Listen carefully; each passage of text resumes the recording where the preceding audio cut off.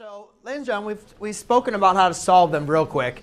But now what I like to do is I just want to go over a couple properties, right? We talked about properties of exponents, right? If you guys remember the product property, this is of logarithms, but the product property of exponents, remember if you had x to the m times x to the n, then you did x to the m plus n, right? Right? And we've also talked about exponential form is related to logarithmic form, right? They have a connection. So let's go and take a look then. What about if I have, how can I rewrite then the product property of two logarithms? So let's say I have log base x of a plus, let me just do it like this. Log base x of a times b.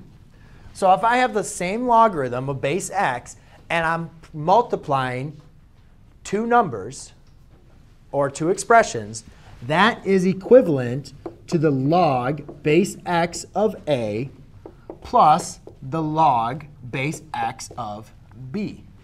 So if I have the product within my logarithm, I can separate it now as the same base with log of x of a plus the log of x plus b. Okay? And this works the exact same way. This is what we call expanding. But if you're given a problem that looked like this, log base x of a plus log base x of b, you could rewrite that as the log base x of a times b.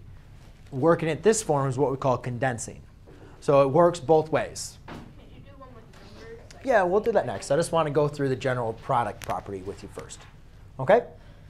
So we're just going to go through all the properties first, and then I'll go through some examples. OK? Have you heard click?